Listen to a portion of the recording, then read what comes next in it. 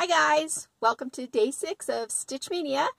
It's Monday morning and I hope I got my microphone figured out. I thought I had it figured out, but every time I edit the video, I sound like I'm talking like I have something over my mouth, like that, and it's very annoying, and I couldn't figure out why because I thought my microphone was uncovered, but I thought the microphone was at the bottom of my phone, because you would think when you hold it that it would be here, but no, I think my microphone is right here on this side. So see, it's louder when I'm over here on the top of my phone than over here. So let's hope that the sound quality is better for you guys. Of course, now where's my camera? Up here. Okay. So yeah, I hope that the sound quality is better for you guys, and I'll just keep working on it. I don't know. So it's Monday, May 6th, 6th day of Stitch Mania. Let's talk about Mondays for a minute, guys. I don't know. There's this weird phenomenon that happens. I'm sure I'm not the only one that this happens to, but Friday, I try to make sure, the laundry is, caught up as well as it can be with 2 teen boys, that the house is somewhat straightened up as it can be with 2 teen boys. And I go into the weekend thinking, yeah, life is pretty, I got a little relaxation time coming in on the weekend, I can relax a little, let some things go. And then something happens. I wake up Monday morning and I look around and it's like I'm hit with this to-do list that's 3 miles long. And I don't know how it happens over the weekends. It's like the hampers fill up, the house gets trashed, weeds cropped up all over the yard, and it never fails how prepared I become on Friday to make Mondays easier. I just realized you just can't ever take a day where you just don't do anything. As life just keeps on going even when we stop to relax. It's kind of like that going on vacation, You're just hit with so much extra work when you get back from vacation. And that's how it is every Monday morning for me. It's just, Mondays are crazy. I just feel like I just have so much to do. So I'm filming actually a little bit earlier today than I normally do. So, which means my stitching day got cut a little bit shorter because I usually get a lot more stitching done in the mornings. But when I start thinking of all these things I have to do today, I'm like, I shouldn't really be sitting here stitching anymore. And then, I just don't enjoy myself. So I didn't get a lot of stitching progress done on this. So this was my whip I picked yesterday, just in case you're joining me for the first time. This is Eagle's Majesty by Dimensions. And so this is how it looks so far. And I decided to attach my hoop in this area right here, and I was going to work on some of the rocks. And I didn't get started stitching until pretty later in the day. Because we just had some things to do, just to, nothing big. But my husband and I sat down to watch a show, a couple episodes of Longmire. We've been starting to watch that on Netflix, and that's a pretty good show. So my older son, was playing his video game in the TV room upstairs, so we decided to go down to the basement, and the lighting is not good down there. And I thought, oh, no big deal. I'll just get my little clip-on light, which I love to use this. This is my little, it's a Mighty Bright. I've actually had this for quite a few years, and I like it. It's actually very bright. When you first replace the batteries last for quite a while on that, but I don't know. It's pretty old. They maybe have a newer version of that, but I clip that on my hoop and clip my pattern on there, and it usually works out well.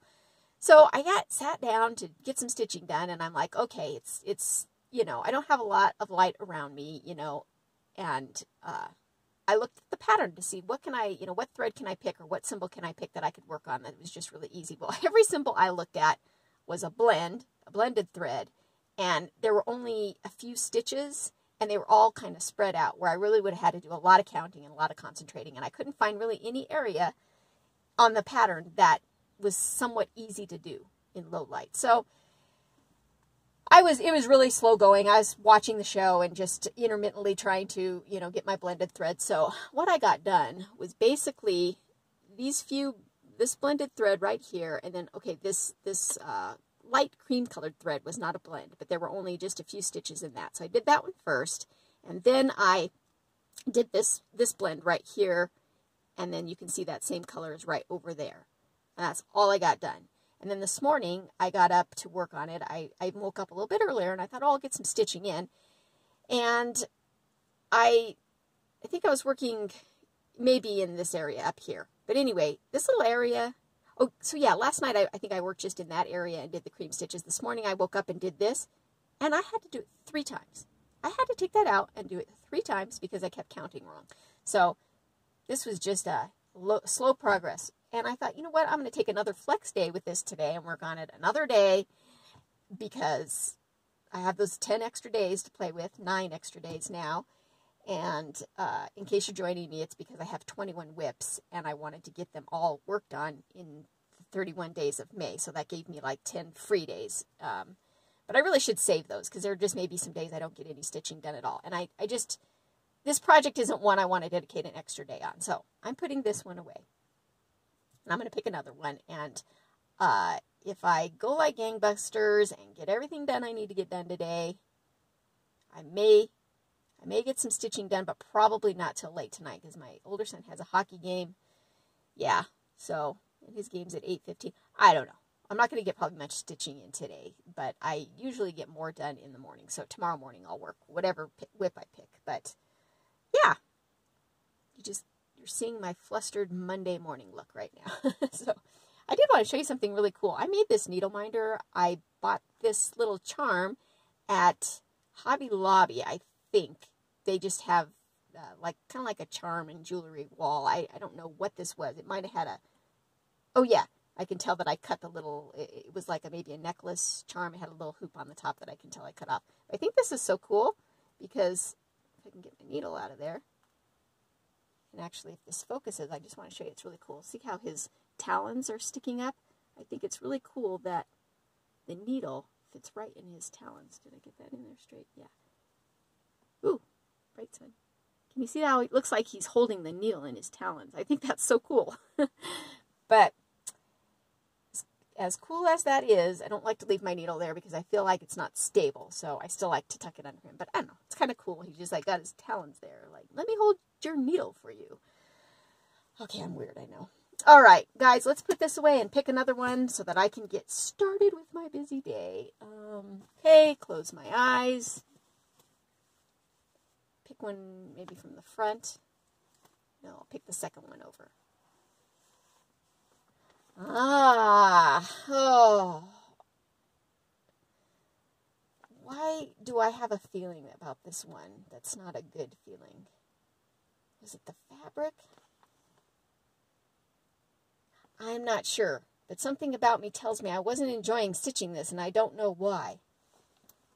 It's beautiful, though. I love the pattern. I did vintage.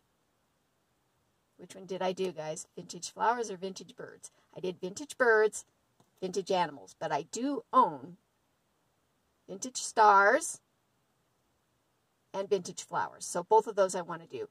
And yeah, I don't know what it is about this one. I feel like I kept making mistakes or something, but there was something about this and I put it away and it didn't have a good vibe with it when I put it away. So let's change that, guys. Let's take this out, work on it, give it a good vibe again. Yeah, I don't remember. Let's see where I left off. Oh, I even have it on the hoop.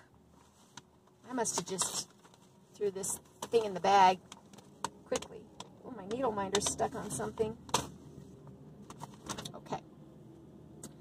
Here's where we are. Oh, I was wondering where that hoop went. That's the other half of my Morgan hoop stand. Alright, this is where I'm at, guys. Luckily, the alphabet has been done because I don't really like stitching letters. So, the alphabet has been done. I started with some animals.